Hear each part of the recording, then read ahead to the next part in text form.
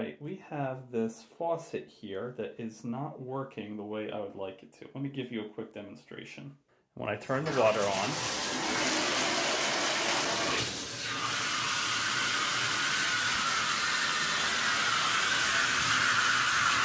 a lot of water still coming out here. So I want to try to change that faucet out. Okay, here. So I'm thinking right up in here, it's either a screw or an Allen nut or something that's keeping that in place. It looks like it's an Allen key. I don't know if you can see that. I'll just try some different Allen keys here until one of them works. I'm going to try this one first. All right, so now I got that loose. I know this is the right size.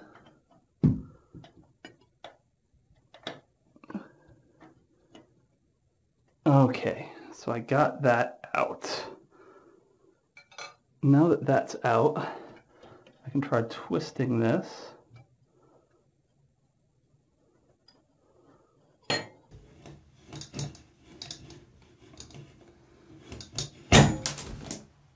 Okay.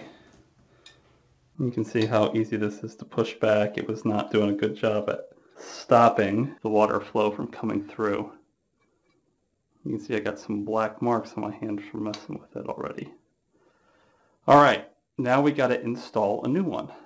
Okay, so now that this is off, I'm just going to take this stuff off. Now we can see just a pipe coming out of the tile. Straight copper pipe.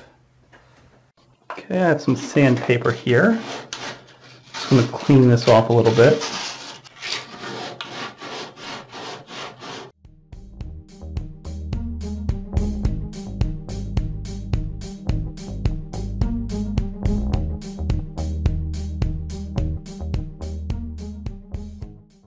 Okay, for this installation, it says this copper pipe should only be out 2 to 3 inches.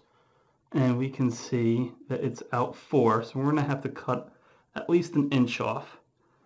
So I'm going to cut right there. And to do that, I'm going to use this hacksaw.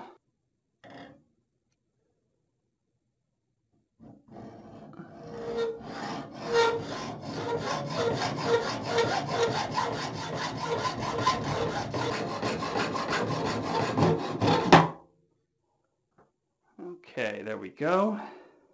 And then we can see this is between the 2 and 3 inches that it called for. And when I say it called for, I'm talking about the directions for the new faucet diverter.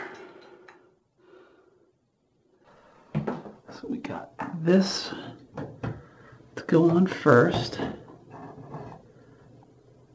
Then this O-ring. Okay, good. Okay, then have this.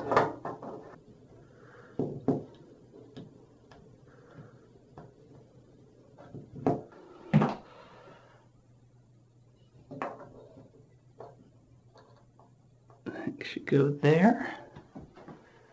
The inside here screws onto the end of the thread there. Actually came with some thread tape.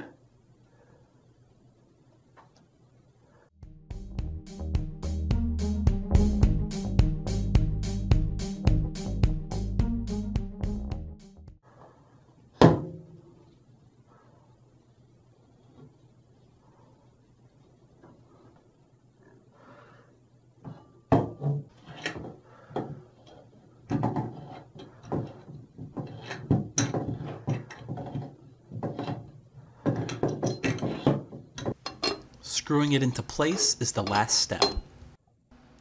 Using your phone's camera is one trick you can use to help see in hard-to-reach areas.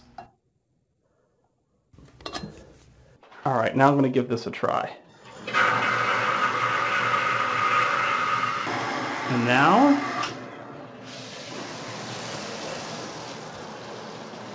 no water coming out. Just from the shower. That's what I want to see.